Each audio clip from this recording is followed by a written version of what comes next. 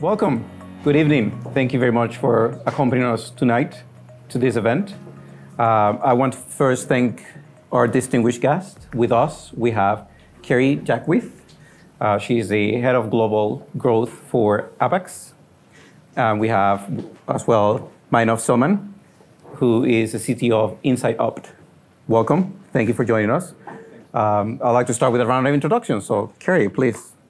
Thank you so much. Thank you for the invitation, Reaktor. It is an absolute pleasure to be here, and this is a room that is like one of my favorite rooms. It's people focused on data and the problems, the thorny problems of data.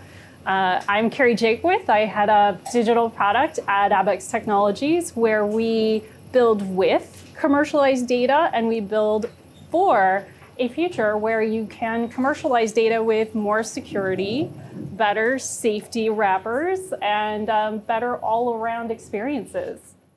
Thank you. I'm Mainov Soman. I'm CTO at InsideOpt, a company I founded 2 years ago, almost to the day. And we build, so if you think of the journey from data to money, there's like 3 hops you need to make. The first one is representing the data. You need to forecast, and then you need to make decisions based off of that.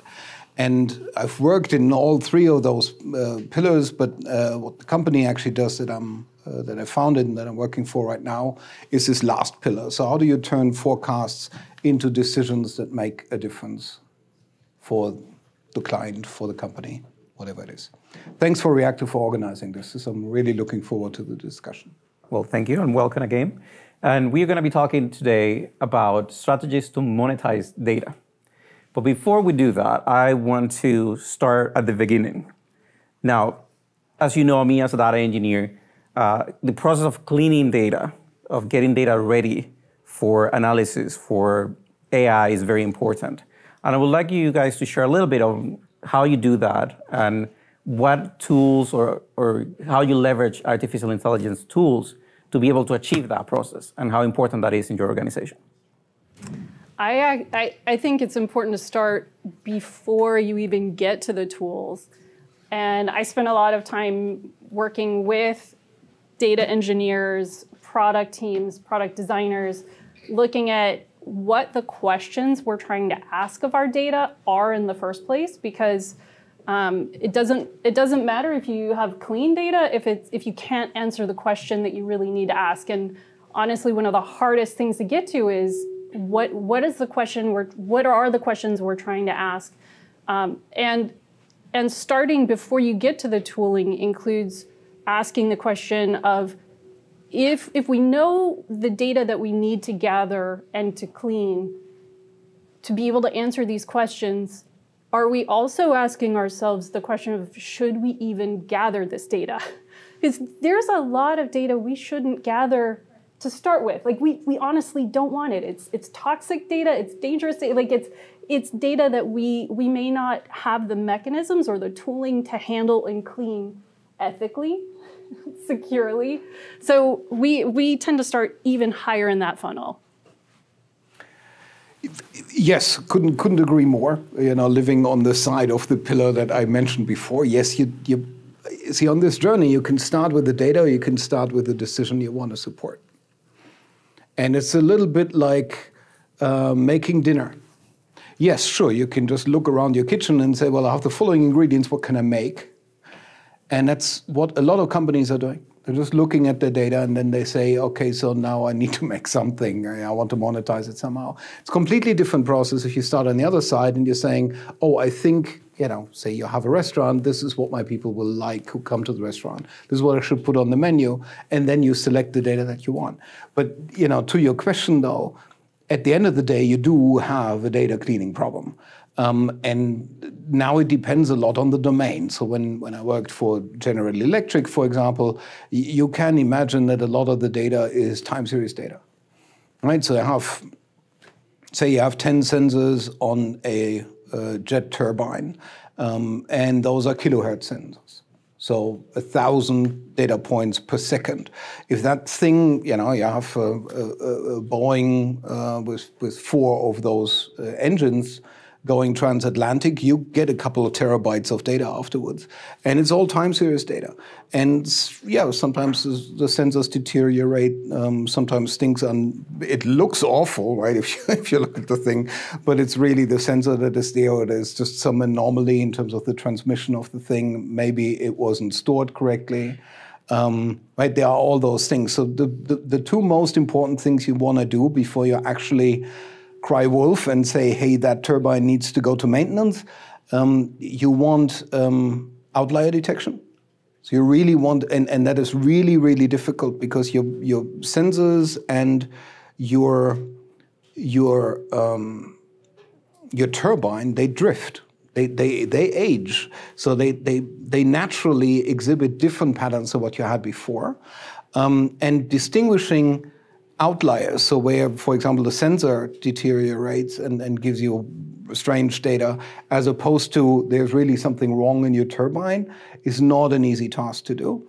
And the other really important thing is imputation. So sometimes you just don't hear from a sensor for a while, and well, just because your data science tool that then tries to determine on whether the turbine is faulty or not doesn't have that input, can't mean that it doesn't work anymore. So you really do need to imputate. So I would highlight those two aspects: outlier detection and then imputation.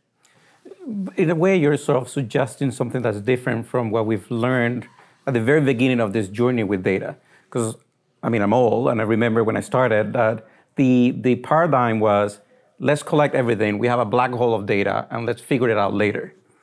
Now, what you're suggesting is something that's very interesting to me, because if you start with the goal in mind first, as you mentioned, there might be data in there that you don't need, and that could be problematic later. Leaks happen, people mishandle the data. But so how do we get to that point? Like, what are the KPIs, and what's the process for you to get the right KPIs to answer the question that you need to answer and to get the data that you need? I think what we maybe haven't touched on is making sure that you have the humans in place to help you identify the KPIs.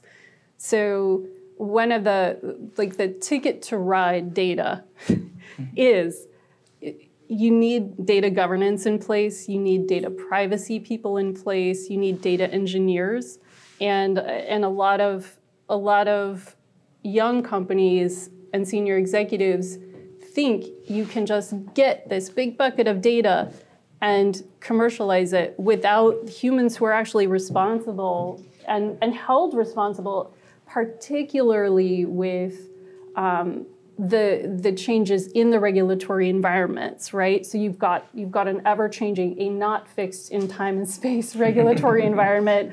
You've got not fixed in time and space servers, machines, sensor environments. You need to have those humans in place, and they're who help you build out your KPIs. A thing that we didn't touch on but sits at the top of this funnel of commercialization is also, do you have the legal rights to commercialize this big bucket of data that you've collected? There's a lot of places that you end up wanting to use this data, you're actually enriching data. So you're starting with data that you're getting from somewhere, maybe you're paying for it, and maybe you're not. And either way, there may be licensing wrappers or licensing arrangements that you have to make before you can even get to the bucket of data. I was talking with the data nerd about this conversation, and I asked, like, what's the hardest thing? And he said, the most painful thing you can do is negotiate a data contract. And so I think when I think about these KPIs, like, just even at the top of the funnel, understanding whether or not you legally can sell the data you want to sell, that you don't want to invest a huge investment and then find out that you don't actually have the rights. There's also the problem of third-party data as well, because can you trust third-party data, regardless if you have the legal agreements or not, right? Versus your first-hand data, you were saying, data collection coming from jet engines that you made a manufacturer is different from enriching data with third-party data. So how can you marry the two and make sure that that third-party data you're getting, because you spend the time and the pain to negotiate the arrangement, the contract to get and use that data, but how do you ensure that that third-party data is valuable to you? Yes. So back to your original question, how do you get to the KPIs? I think it is one of the most profound differences you can actually make as a data scientist, understanding the technology and at the same time taking the time to understand the business that you're supporting. I'll give you an example. Company comes to you, an airline, and says, we'd like you to predict whether a flight is going to be on time. Okay, so now you could go and say, okay, I understand they want to know that. Okay, they're an airline, surely they want to know how on time their flights are going to be. If you stop there and you start acquiring data, right? So what would you want to know? The weather, whether the French aircraft controllers are happy, right? Because they might be on strike, what the co-pilot has been eating, right? I mean, these are all the things you might be looking at. And then later you realize that what the airline does with this tool is to predict whether their flight plan is going to support on-time arrivals or not. You've just done them a huge disservice, because the question was completely different. They did not want to know whether an individual flight was going to be on time, but what parts of the flight plan, what features of the flight plans affects on-time arrivals. So don't do that. Don't just go and say, oh yeah, well, airlines, sure, they want to know whether it's on time or not. Let's see what data we can get. No, you need to understand how they're actually monetizing that is there. If you do not understand it, you're going to build them something that's not going to make a difference. Yeah, that's an excellent point, because most executives that are not familiar with this space still think of data as a magic trick, right? That it can answer anything. Because you have data does not mean that you can get insights, right? But this is a good segue into privacy and trust. We've had a lot of companies in the recent past get into a lot of trouble, not only with regulatory bodies, but also with their own customers for either not protecting their data or using the data without having the legal rights. So the question is, can you monetize first-party data? Can you monetize data directly? I think you can, and one of the reasons I was so interested to come to Abex Tech, coming in from having spent time at AXA, which is a 50,000 human organization with lots and lots of data, and coming in from the investment banking space, we have very specific kinds of data problems.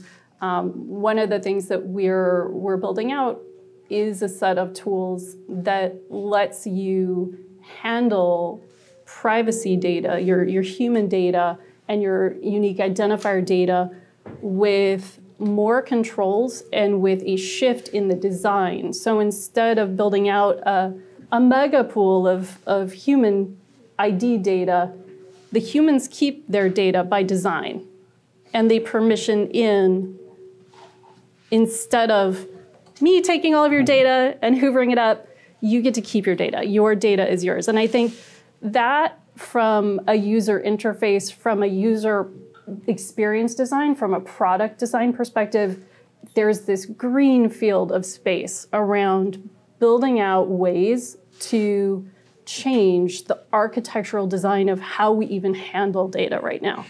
I think on the horizon, we'll see a shift in how we build tools that go out and delete, crawl and delete. I think that we'll see a wave of tools that are simply designed to go out and scrub, just scrubber tools. But I think that there's fundamentally a really, really important opportunity in that space. I agree. And it sounds a lot of what you're talking about. It sounds a lot like Web 3.0, right? Which is very interesting. I would like your take on it, before we go into that point, because I know you're very interested on it. It is very, very difficult. I mean, if you have let's look at a couple of examples. The latest one is LLMs, right? So suddenly you have, Slack, sits arguably on a gold mine of data because they can actually support a product like Copilot. Very, very difficult to actually monetize that without handling the copyright issues. Number one is we have a recent regulation that says, well, anything that had a significant influx of AI, of being produced by AI, cannot be copyrighted itself anymore. So now you might actually be building an artifact that you cannot copyright anymore because the AI, the data flew in there, and it was AI built. And then you have big companies like Microsoft and IBM announced the same thing today, that they're going to indemnify anybody who uses their Copilot products from copyright infringement lawsuits.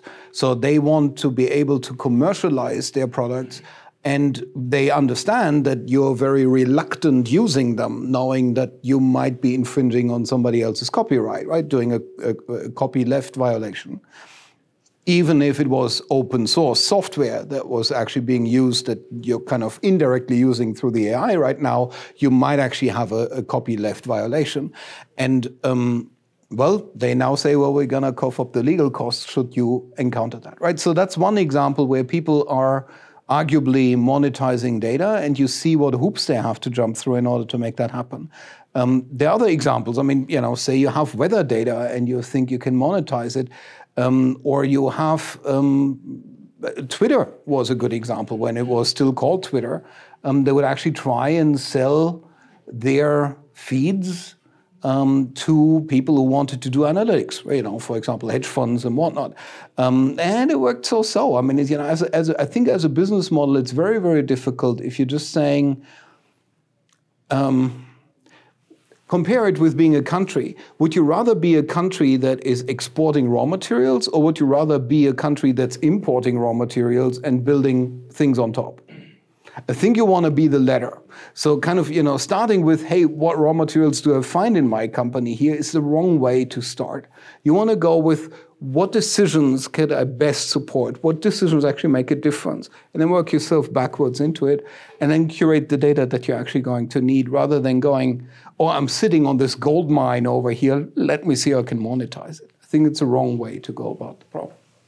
It's for sure we're at the beginning of what will be a generational shift around it, and it'll be driven by regulatory requirements.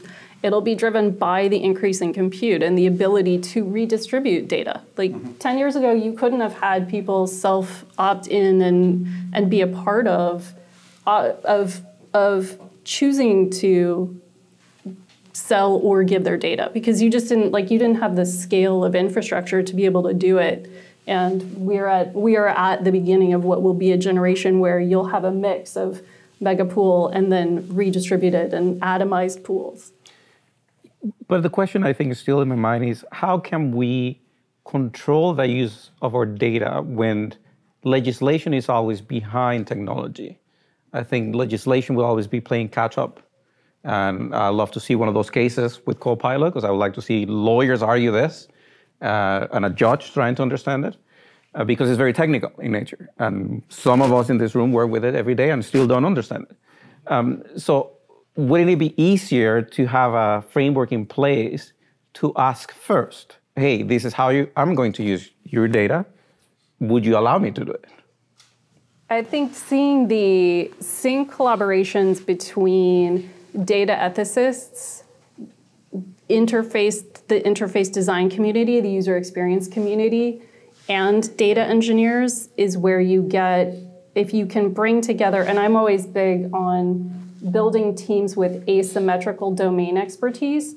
I love having a data engineer get to work with a data ethicist, get to work with a designer, get to work with someone who's got government experience, because that's where you bring the foresight and the seeing around the curve of where governance is headed into your room and into your team.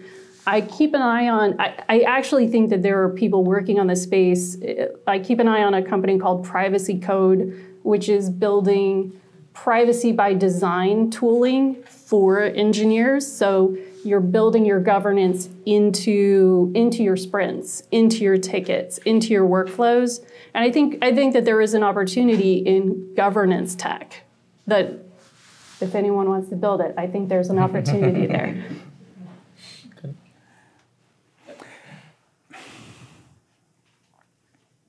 What was the question again? We're talking about, wouldn't it be easy to have a framework to allow people to opt in monetizing it. Well, I mean, look, companies have tried to do that, right? So there were companies that said, you give us all your data, right? You let us know what you bought, for example, and in return, we're going to get you coupons. Okay, have you heard of that company? I don't think you did. Then there are companies that are acquiring everything they can possibly know about you, right? So think Facebook or Meta now or Google, and they give you free stuff. And that's why you give them data. Zoom is another example. I mean, there was this big outcry about the new legal terms, which basically said, whatever you're going to discuss on a Zoom call afterwards belongs to Microsoft. So if you still want to use the free tool, you're welcome to, but you should know what you're signing up for. It happens very, very rarely that I actually find that this works for consumer. I think what I could see working ultimately is that you get access to superior information provided that you're providing your own. Right? So imagine, for example, that you wanted access to a really good medical design tool. And for that, you would have to give up your medical data, which, I mean, we all know HIPAA, so it says red tape sticking all over the thing, right? But say it was kept secure and whatnot, and in return, you would then have access to this tool. That might actually get you to say, yeah, I'm willing to give up that data. But would you do the same thing for free Gmail account? Yeah, most likely no, right? So I mean, to me, it's really the question of can you make it work for the people who have the data and the rights to the data, and give them a sufficient incentive to let go of parts of their rights.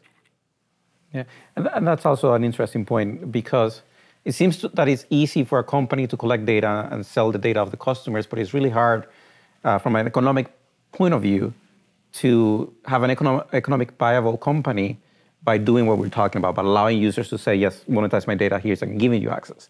And when I bring this topic up to other professionals in the space, the topic of Web 3.0 comes up. So I'd be interested to know your perspective, Carrie, on what tools are out there using Web 3.0, or maybe not using Web 3.0, to achieve this. It's a big design problem, because right now, the decentralized identity community and the self-sovereign identity communities, if you're lucky to spend any time with these folks, they're extremely sincere around the need for tooling to allow you to hold on to your personal data. And it's really complex. Like, even if you're a nerd, it is a complex space to navigate. And so there is, when I say there's a generational shift, it's a technology chapter of designing out tools that abstract away the complexity in the way that we abstracted away the TCP and IP addresses in email, so that you just like hit new mail, send. We've abstracted away layers of interaction. There's a round of design, and we're working on that, to abstract away the complexity of what are the unique identifiers that hold my personal data, and how do I, as an everyday human, give you permission to some of that data. Maybe it's for medical purposes. How can I use software to give you, my hospital, access to medical data? And can I do that and time band it so that you only get it for 6 months, or so that you only get it for 6 minutes? Right now, the tools to do that easily are still getting baked. But it's why I was excited to work with our team that's building out ID++, our open source identity protocol, because there is a green space, there is a need, and it's really a design problem. I mean, in the context of Web 3.0, I think the most interesting piece is semantic linking of data. Very much like like going from 2D to 3D in your vision, if you're looking at the same data set from two different angles, you get a new quality of insights that you might not have realized before.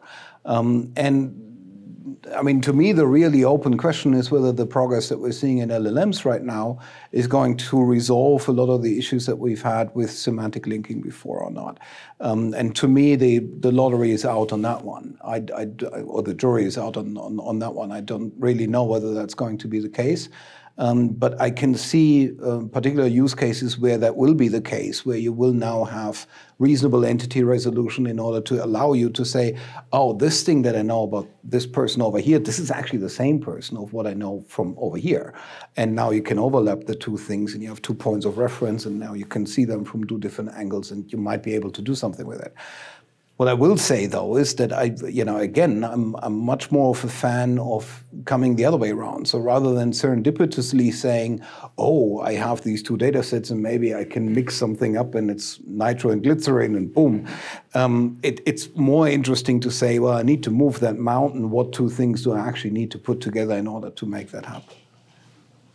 Yeah, I think the semantic connections is a really, really interesting space.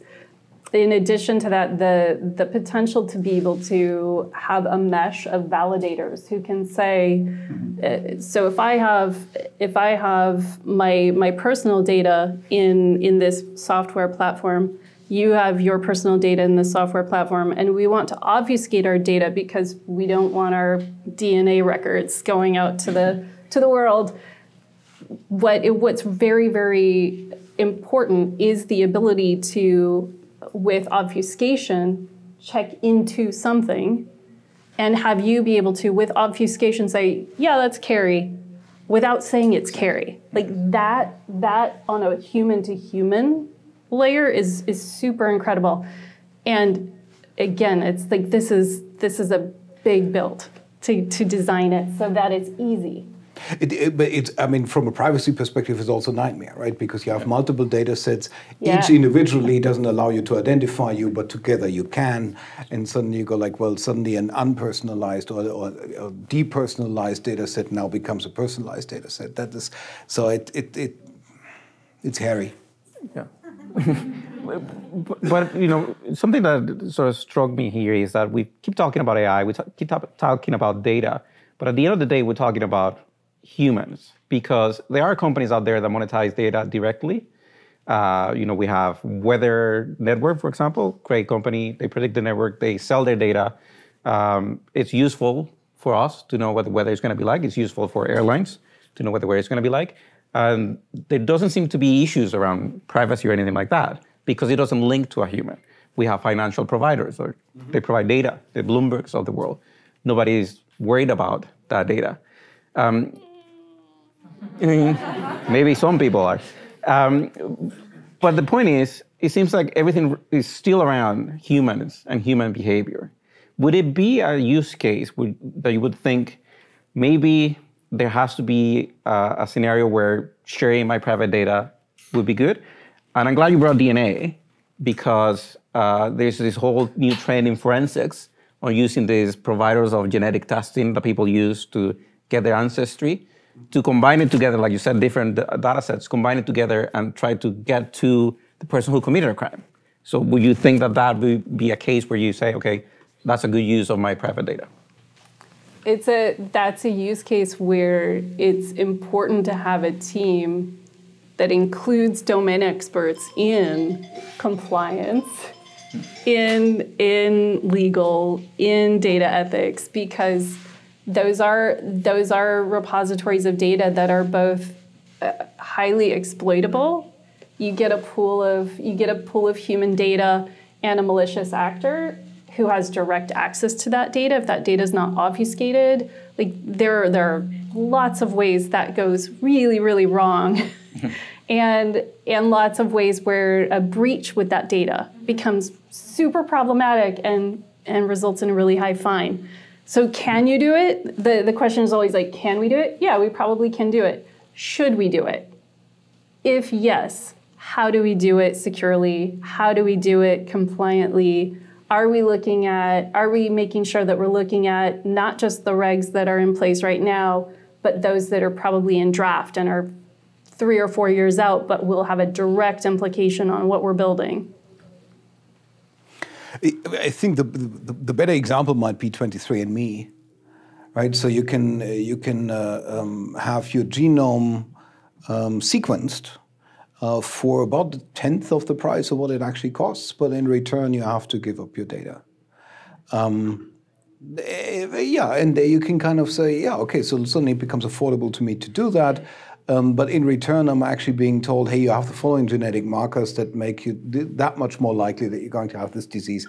And then you get the BS, right? So like you're 3% Inuit and stuff like that. Well, yeah, okay, so fine, you can frame that and hang that over your bed. But what's interesting is to know, hey, I have a much higher chance of having the following disease, and I can do the following things in order to do preventive care or change my diet or whatever it is. I think in those cases, I think those working business models actually tell you that is a viable path. But do you think the public is educated enough to understand what they are giving away? Well, I don't think that people are expecting that they're going to be on CSI next because somebody deposited their data, right, their DNA someplace. I mean, it's partly also.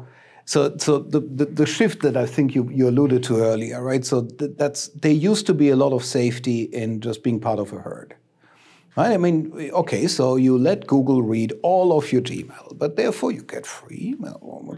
It was good.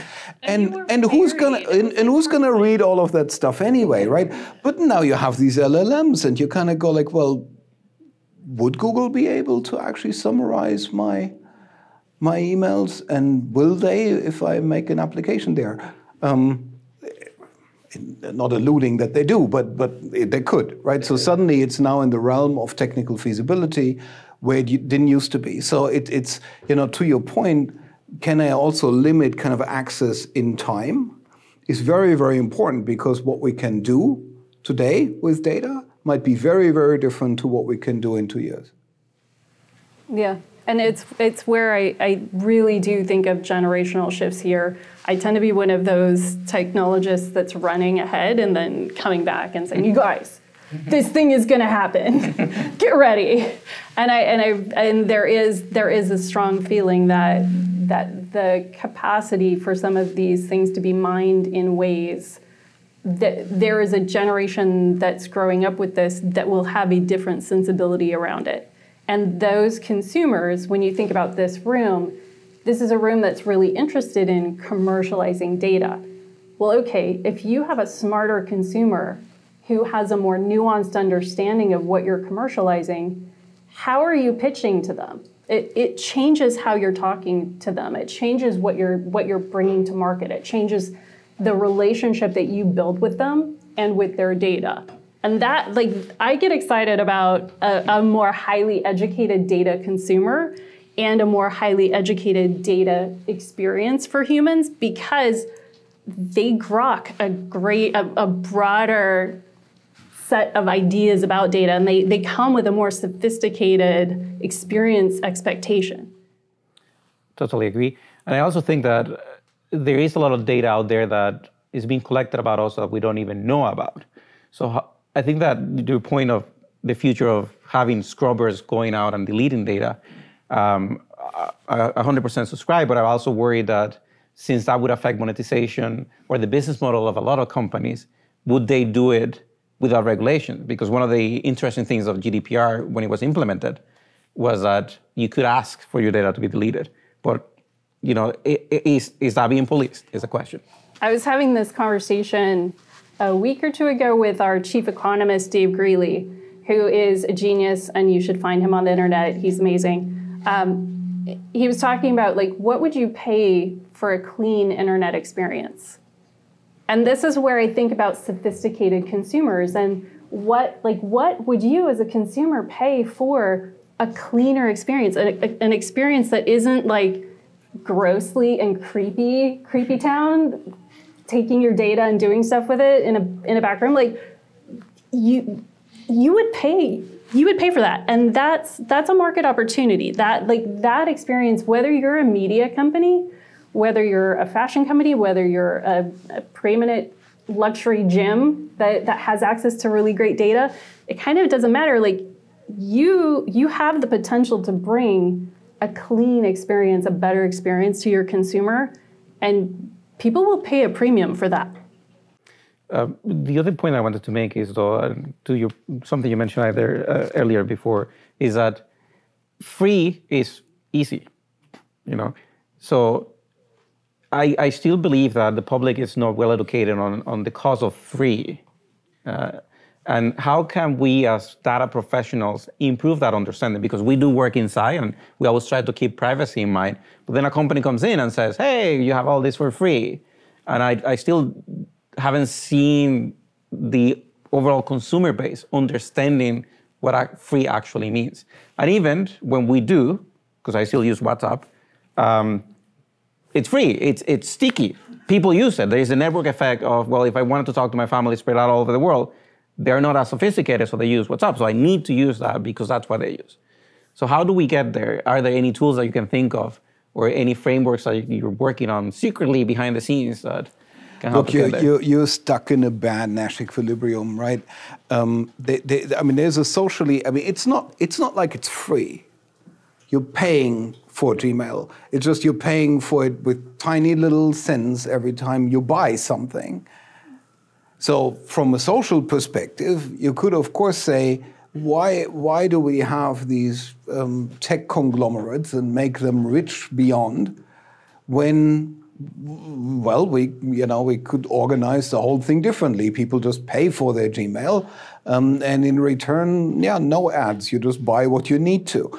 The problem is the moment that somebody goes like, yeah, but free email and goes for it, then you have a business model where this works the other way around, right? And where you can say, oh, I can put better ads in front of you, or I can put ads in front of you to begin with, because, well, you are in my browser right now, right? So, and I can see exactly what you're doing, and I'm going to control what you're going to see.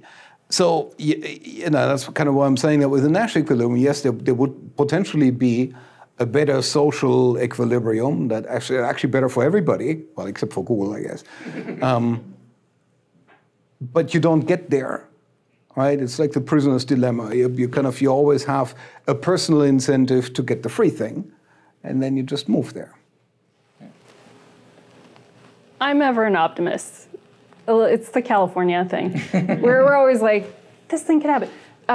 There's an opportunity around better experience, trend, and a payment experience that is so easy and so painless that you'll pay it because it's better. Like that's and that's a design problem. Like right now, paid to use are not necessarily a great user experience. So there's an interesting thought experiment you can do, right? So X, formerly Twitter, imagine they would have started as a paid service. Arguably, you would have had a very different network experience than you have right now, because they started with a free and they wanted to grow as quickly as possible. And now you have this whole, hey, I need to keep you entertained. I keep you in your bubble. I will only show you tweets that make you even more enraged, right? And everything that's bad about that whole experience.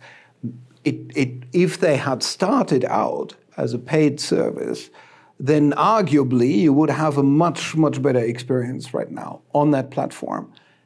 But would they have ever taken off? I think that's the real question. A network is, right, it has this n squared effect, and you want to grow it as quickly as possible. This is your first objective when you want to do it as a startup. Grow your consumer base as quickly as possible and worry about profitability later, right? And if you're on that road, you're kind of inevitably ending up with the quality of service that you're getting on an X or Facebook or whatever other social media you have right now. There is a window of opportunity coming, though, because if you think about the major platforms you've spent your time on, or your peers have spent your time on, or that you've spent time building, there are these waves of use where you're like, everyone's on WhatsApp, no one's on WhatsApp. Everyone's on Signal, no one's on, like, there are these, as builders, there are these windows of opportunity as highly used products peak and then contract. That's where you get the opportunity to build something wholly new for an audience that has a different expectation and a different level of sophistication and a different level of education around data. Yeah. Before we run out of time, I mean, the conversation is going great, but I do want to ask you one last question. For the consumer, the average consumer out there, how can they protect themselves from getting their data monetized without their knowledge, without them being compensated for it, or worse, without their data leaking and getting in the hands of nefarious actors? I mean, honestly, I'm worried much less about that than that it will be used against me. Right? I mean, it's, you know, somebody steals everything that's on your hard drive. It's not like your hard drive is empty afterwards, right? So this is different from having your jewelry stolen. You have somebody took it, it's gone, then you can't wear it anymore. But if somebody steals your data, well, you still have it. So the real question is, what can they do with it that will turn around against you? So it's not so much that it might be leaking or that somebody monetizes it without my knowledge. The question is, can it turn around and bite me in my own behind? And that's when I start getting worried. I look at education as a really important facet of what we do. So this event is an educational event. We're putting this out in the world. And the part of the intention of participating in things like this for me is to make technology, data, and all of the things that we build accessible and understandable by a very broad audience. This should not, the work that we do should not exclude people. Like I want people to think of me as a friendly nerd and one that you can, if you have a question about a terms of service, like I am your friend. I am here to help you figure that out. And I build teams that make terms of service understandable for normal people. I think it's really important that, and it's incumbent on us as technologists to be building with usability and understandability in mind. We should only ever make products that anyone can start to use and has an understanding of what's happening. It's not hard to make it understandable for people. It's just a little bit of extra effort. It sometimes seems that it's made very difficult because it helps the other party that's monetizing your data. It's like your credit card agreement, like 57 pages and very little font that nobody understands. So. That's exactly the problem, right? So after the EU did all of their new regulation around data privacy, now whenever you're in Europe and you're going online, the first thing you're being hit with are these banners. Okay, I want to get to my web page, right? Where do I need to click in order to move forward here? Do I accept my cookies? Yes, sure. Move it, because you're in the way. And that will, it's like, yes, sure. Is it correct that the regulator goes and says you have a right to data privacy? Absolutely. At the same time, the way how it's being executed is not working, because it is in the way of me getting my stuff done. And I'd much rather get it's like a lot of red tape also in companies. The rules that are there in order to keep everybody safe and whatnot, they're all good, but they're in the way of daily operations. And that's why they get violated. Because it's just, the first thing you experience is, it's not like the whole house is on fire, but things get easier. And so the question is, how do you get a consumer to understand that it is dangerous behavior to do this way, but give them a little bit more gradual feedback rather than, okay, and now your hard drive is locked and here you can submit your Bitcoins in order to get it back, right? It's like, which is like, do you worry about virus protection until that happens? The thing keeps asking me, do I really want to open this webpage? Yes, I need to, right? So why do you keep asking me? It's in the way.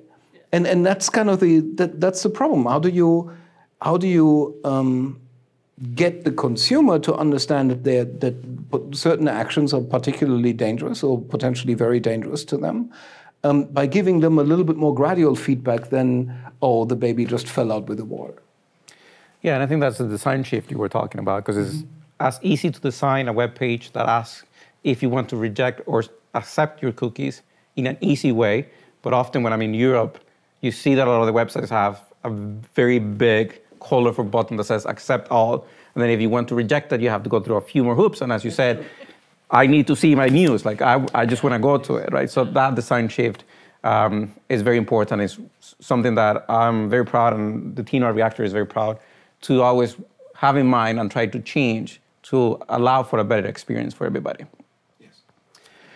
So our time is up, unfortunately, but I want to thank you again for being here. Thanks for having us. And I want to open up the floor for our participants here to ask questions. And we already have one question over there. So on the current data ecosystem, do you see more value monetizing raw data or process data? Using the turbine example, you have all the mechanical data, all the airflow data. You can simply apply a common filter or particle filter to retrieve the signals that's more essential to the problem, and then you can monetize the process data or monetize the signal instead of the raw data. So how you like, that's kind of dilemma sometimes people face, right? So just for the audience at home, the question was whether it's better to have access to the raw data or pre-processed data. And I can obviously not go into details on how GE does anything, but it kind of, think about a question. Say you want, Jeff Hinton has been around with this for 8 years now, right? So the new radiologist in his mind is a deep network. Hasn't happened yet, even though in 2015, I think he prognosed that in 2018, we wouldn't have radiologists anymore.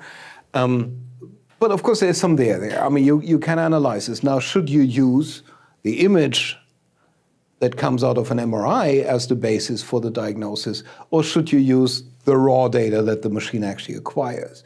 And, well, the trade-off that you're dealing with is that the image itself might already have simplifications. It might have destroyed some of the signal that you actually need in order to make the right diagnosis. On the other hand, it might be more readily, it's kind of like, it's more like electrons on horses on power, right? It's like you can right away do something with it, whereas the original data is just very messy and hairy and whatnot. It really depends on the use case, on what you will want to use. But that's the trade-off. Yeah. It depends on the provenance of the raw data for me. So I'm looking at, is the data coming in from a machine where it's sort of, even though it's raw, it's semi-structured because it's coming in from a sensor, or is it raw because it was human collected? So it depends. It's always nice to be able, it's helpful to be able to audit down to the raw, because it gives you a mechanism to validate and double check where things might go wrong, whether you're like appending it, running it through an algorithm. Like auditability is helpful, but it depends on, it depends. Yeah. Thank you. Sure. Go ahead. Do you think that the technology industry has already become too monopolized to allow for innovation around data? So like, for example, as you were talking, I thought, boy, I sure would pay for a browser that filtered out all this junk for me all the time regularly, where I just made one decision and it applied it to every site. But those browsers are the same people who are selling the ads, so they don't really have any incentive to do that. And so that's my question. Do you think we've already reached sort of a tipping point with the monopolies that there won't be space for these sort of disruptions? I personally look at monopolies like dandelions. They get super huge and then they like explode. So personally, I feel like there's an inflection point where the current monopolies will either get governed into going full dandelion, or they will dandelion themselves. Just humans, it's what humans do. And I'm super optimistic because the people I get to work with and the people I see here tonight, many of you, I know what you're working on, and it's all super interesting, super transformative, super disruptive, and it only takes one. It only takes one really great design, really great product to blow up a whole sector. Yeah, and I want to comment. One example is Google and their scramble to try to fight ChatGPT and OpenAI, because then they realize their monopoly on search is in danger. So we had a question over here. So. Yes, I really like your paradigm representation of saying, rather than just collect data and ask ourselves what can we do with this, ask yourself what is the decision I need to make and what data do I want to collect. Because I think that will solve many of the problems we've been talking about. Because when you have lots of data laying around, it costs you a lot to maintain the data, plus opens up all kinds of problems with privacy and so forth. So I've always been a fan of real-time data. You process data when you get it for the purpose you want it right then, because you don't have time to go back to old data because you have so many priorities anyway. But from lots of companies are starting to put data as part of the strategic business planning process. And the question is, have you seen any best practices, and this is for everyone, best practices in terms of design your products and services in a way that they collect the data at the same time that you need in order to provide the service or create new opportunities, as opposed to just having the data collection as an aftermath. Okay, we're collecting what people are clicking on, and we're going to analyze data. Instead, design your web page, design your products, your service, so that you enforce the data collection geared toward the decisions that you want to address. So I've always been dreaming about this, but I don't know if there are best practices or examples that you have seen. So I don't know about best practices, but I'd go further than what you're saying. I think in this day and age, if you're a company, you should always be data-centric. And that means it's a consideration with every partnership that you do, with every product that you design, with every service that you offer, and every contract that you sign. Right? Because it's part of the thing that you can negotiate with your client. So say you're in data science and you're doing certain things and you have a client and you're solving a problem for them. One of the things you might be interested in that the client is willing to let go of is to say, well, I can use this data in my models after I'm done with this engagement.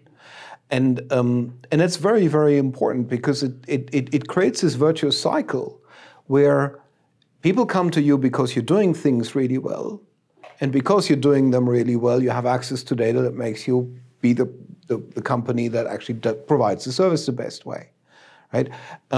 So how do you? I mean, the real question is how do you solve the chicken and egg problem? Because in the beginning, you don't have anybody who is interested in your services, nor any data that would distinguish you. I have really good friends. They're a couple, and they're immigrants, so they went back to their home countries and said, well, would you please? They asked doctors there, so they have a healthcare startup, and they said, well, would you please gather me this data and annotate it as well? And with that, they actually built, they solved the chicken and egg problem. But of course, it's not really best practice to anybody who's born in this country, because you can't go back to, somewhere where it's cheap and legal to do that, because here it isn't. But I think that is, it's a shift in mindset on how you're running your business.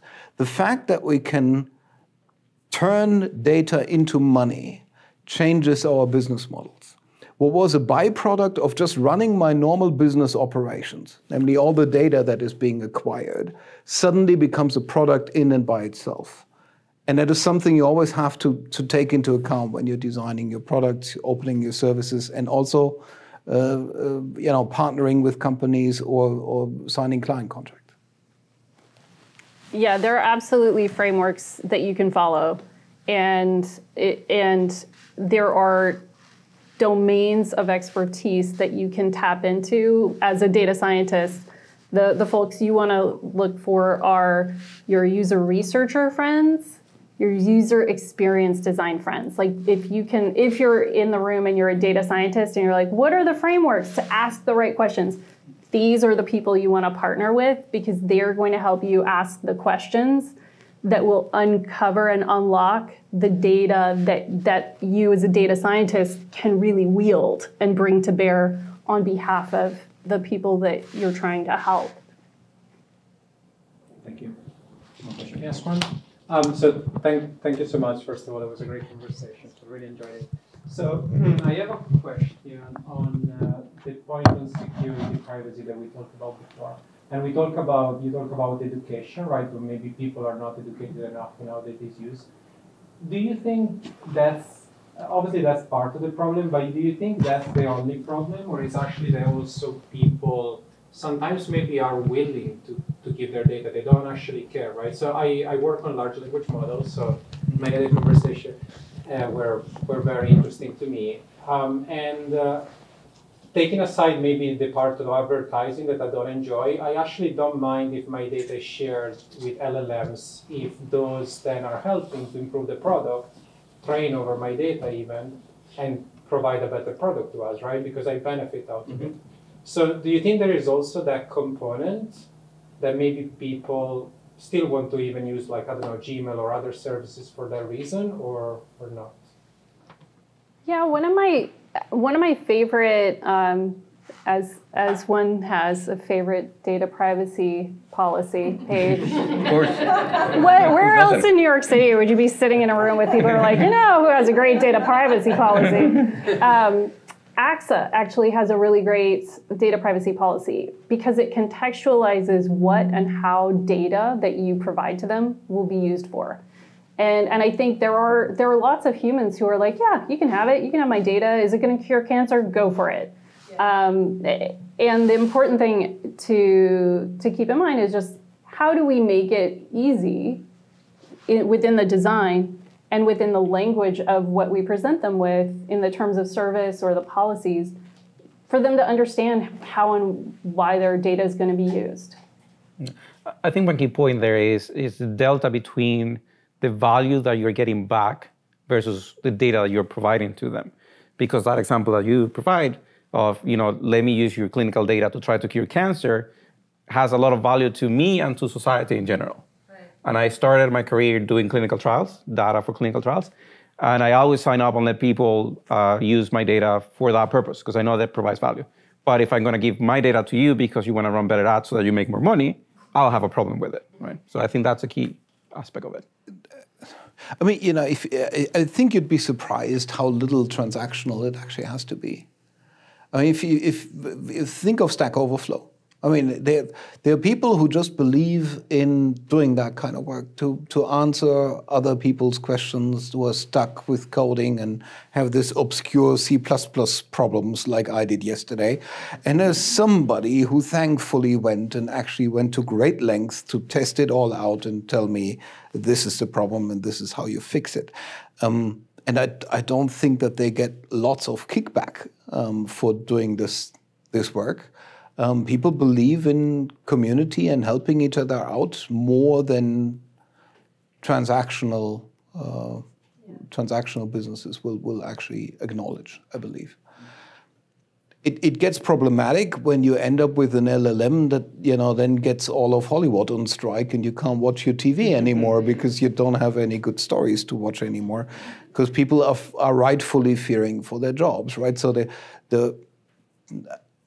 and it's the same thing with Stack Overflow. I mean, all of a sudden, this becomes the source for the question of how many software engineers are we actually going to need in the future, because you can just take an image of a SaaS web page today and get the code automatically generated, right? And that's in large part due to the fact that something like Stack Overflow exists. Yeah. We have time for one last question. Does anybody have a question? No? Please. How bad is it if you posted your DNA, say, to GitHub publicly? Asking for a friend. Very interesting question. I mean, like, you've talked about some pretty positive potentials. Like, what are the risks you run by not building out a team where people have, I forget what words you used to be like, they have expertise in very different areas? What are the risks to a business if you treat it and they listen to everything you said and then do the opposite.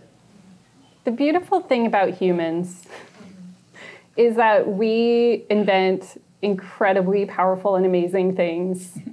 And then we publish our DNA to GitHub, unencrypted, For kicks. by accident, and then we learn from it, and we figure out ways that our actions go incredibly well because someone sees that DNA that was published and compares it to their own repo and identifies like this one thing that makes a huge difference in a pharmaceutical pipeline, right? There are these moments of magic that happen when humans do the unintended, act with the unintended, and we have to make space for that. And I always love to build teams where there are some guardrails around the sandbox so that maybe I'm publishing my DNA as a practice run. Maybe I'm teaching someone how to learn. Maybe I'm teaching someone to use GitHub, but we're doing it in a sandbox. So like they're not publishing out to the open web. They're publishing it inside some guardrails. And that way, like the serendipitous can happen. And also like catastrophic breaches are slightly mitigated. That I'm always looking for kind of that blend of like, how can we experiment within a great sandbox? Big things happen, we break things, and then the other thing that I love to try and build out is the ability and capacity to make a correction. So can we experiment? Yes. Have we set up a mechanism so that we can make a correction if we make a human mistake, which is going to happen. Yeah. Thank you. Couldn't have said it any better. I want to thank you again, Carrie Meinhof. Thank you for coming. Thank you to you guys at the audience for being here. Special thank you to the Reaktor team, Lenny, Emma, Becca. Thank you very much for having us. Thank you.